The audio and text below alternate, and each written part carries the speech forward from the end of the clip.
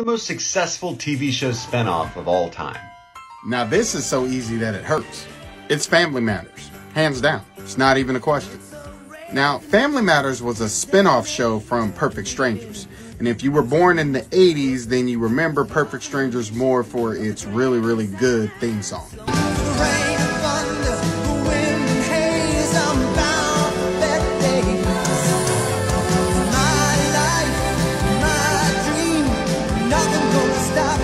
My life, They don't make them like that no more. Family Matters was on for 9 seasons, but you might as well have called it the Steve Urkel Show since that's who most of us were tuning in to see anyway.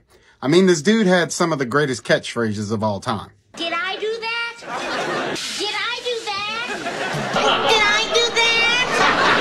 Did I do that? Can I do that? Did I do that? It still works.